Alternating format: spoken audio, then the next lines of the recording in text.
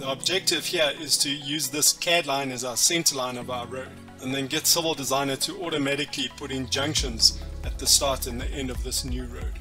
We do so by going to Alignment, Regression, Extract Alignments.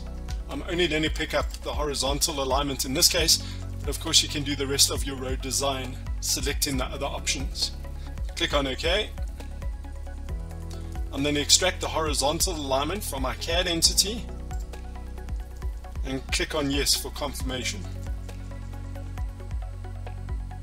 I can then go to my road expert and ask to do the rest of the design for me.